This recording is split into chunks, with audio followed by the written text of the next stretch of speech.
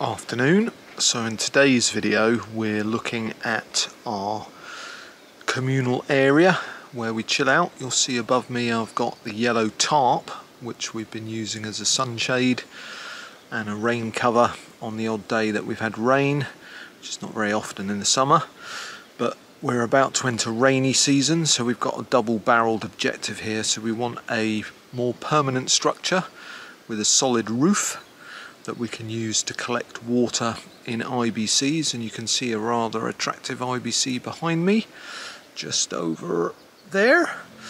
So I'm going to join up 3 IBCs along the back and then we're going to build a shade house. We're Those Weirdos, a family of 7. Nearly 3 years ago we gave up our conventional lives to live, travel and work in our self-converted Sprinter van.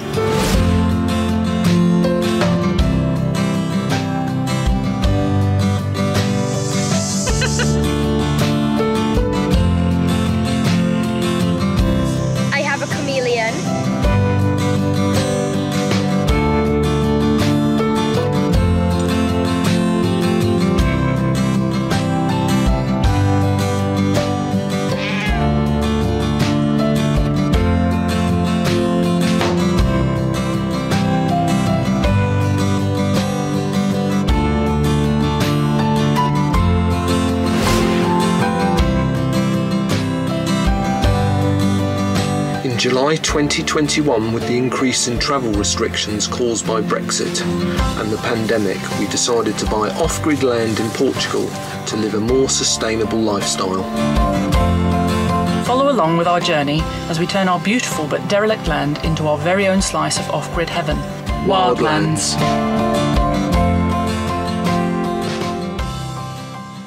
We're going to build a shade house on the front, which is going to be 4 meters by 3 meters and have a funky entrance which is facing the sub to my left, and the funky entrance is going to be made out of reclaimed wood off the land, and then the front is going to be open facing the wood burner, and then we're going to connect up the 3 IBCs and collect the rainwater off the roof during the winter and use that for watering in the early part of the next summer and throughout the winter and the spring as we start growing and build our nursery and polytunnel area.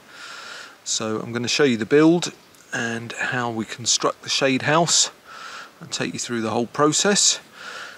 Similar principle to building a carport or a large shed, but we're only going to have a wall on the entrance, which is more for looking good and for keeping out the sun. And then behind me at the back of my chair where the 3 IBCs will be, we're going to have a slatted wall, to keep the shade again and keep the sun out on hot days, but also to cover up the IBCs from the communal area.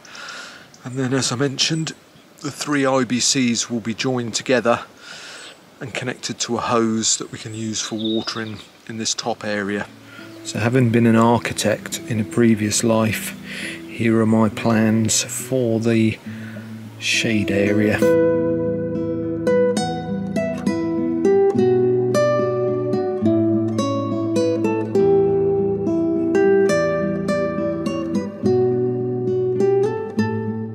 Typically male, I tend to plan everything in my head, but I needed to sketch it out so I can work out what wood to order when I pick that up with Alan tomorrow morning. So I'm just going to do myself a list based on my architect's plans. So my first job on this shade garden is to clear the area where I'm going to put the pallets down for the IBCs to sit on. So I've got to move Goth's pallet bench or sofa out the way. So let's get on that.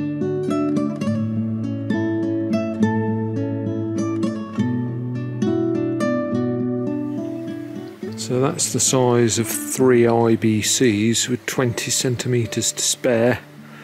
So as you can see at the back, it's not straight or flat to the ground, and there's quite a big raise there. So I've got to dig that out and get the spirit level out and get these roughly flat for the IBCs to sit on. 1978 Peugeot pickup. We're just off to the timber yard. What a beautiful car. timber, but not very many sizes, but it's lovely. Morning. So a very chilly but beautiful morning here at the Wildlands. So it's kind of day 2 of the shade house today. So yesterday Alan and I went over and collected a lot of wood from the timber yard in Castelo Branco, and Alan's coming today again, and we're going to collect some more wood and the roofing for the shade house. And I just wanted to show you the glorious sunrise behind me, and also let you listen to our cows. So some people complain about the noise of traffic wherever they may live, but some days here we have a lot of very excitable cows when they're in the field across the valley. They're not always there, a couple of days a month, but they're very noisy when they're over in the field opposite. So I'll show you the pile of wood I've bought, and also got hold of a miter saw finally yesterday, which again is a brilliant piece of kit. Absolutely love miter saws, makes woodworking so much more easy and pleasurable. I'm very pleased with this one because it takes the same lithium batteries as all our other tools, so a useful bit of kit. And I think we've got all the tools we need now, not just for the shade house but to build our tiny house, which has now been put back to next year. So let me show you all the wood we've collected up so far. We've got a couple of thousand screws of varying lengths. So we've got lots of 3-metre sections of Nordic pine. It's quite expensive. We've got a couple of 4-metre runs,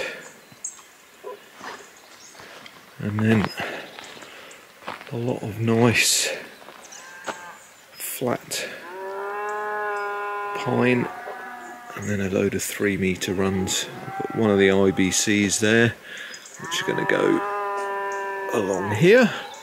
So we've only got 3 IBCs at the moment, but that space is for 4 IBCs.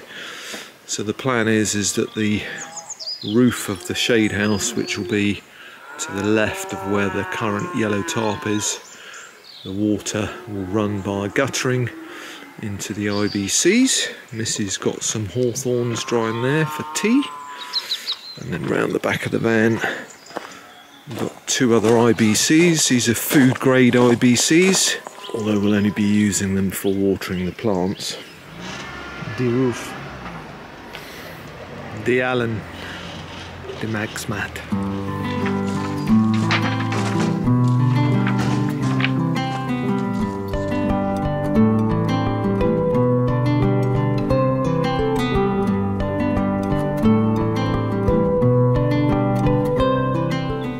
So I've got all my tools ready. Roofing is in. It's quite a nice colour, sort of terracotta orange. Got all the wood, a lot of slats just for the back so they get dappled light and a bit of shade. So let me get my tools up.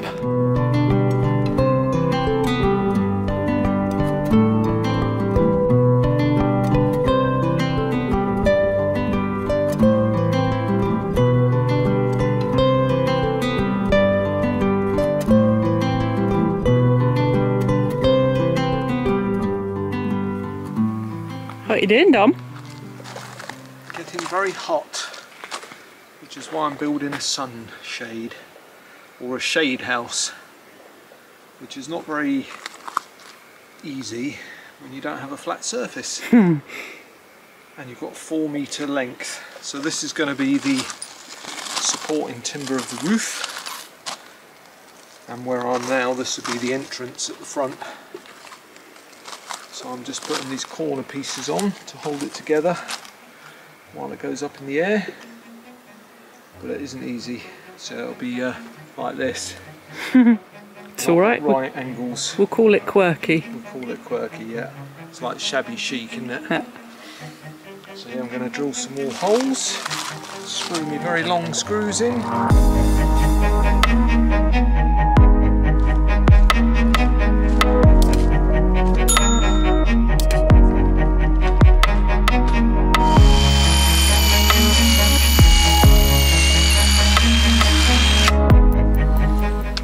those are pilot holes for these really thick screws. I've got to get that level. I think the wood must be warped slightly. This is a impact.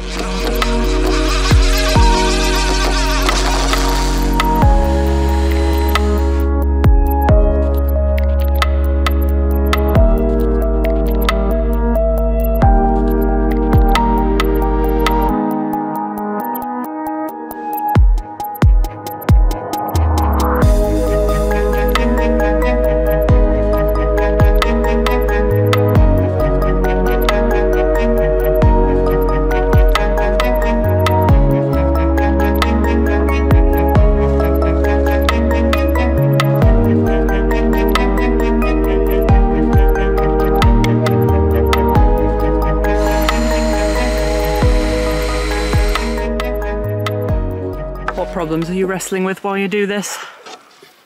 So not having a flat piece of ground, you know, like a concrete drive or something like that, that is even vaguely flat.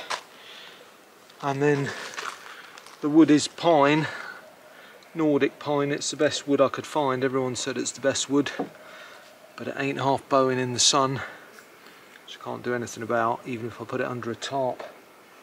So you can see this is straight, and if I line it up, that's kind of flattish, and there's like a centimetre's difference almost here where this is bowed. And the sunshine's rather hot on you too, isn't it? The sunshine is very hot, and it's surprising. You wouldn't think that drilling would use up much energy, but I'm absolutely sweating me nuts off. Oh, yeah, we're going to leave that in, aren't we? No. So yeah, it's very hot with my power tools. We should put Benny Benassi's satisfaction behind this. Yeah, that'd be fun.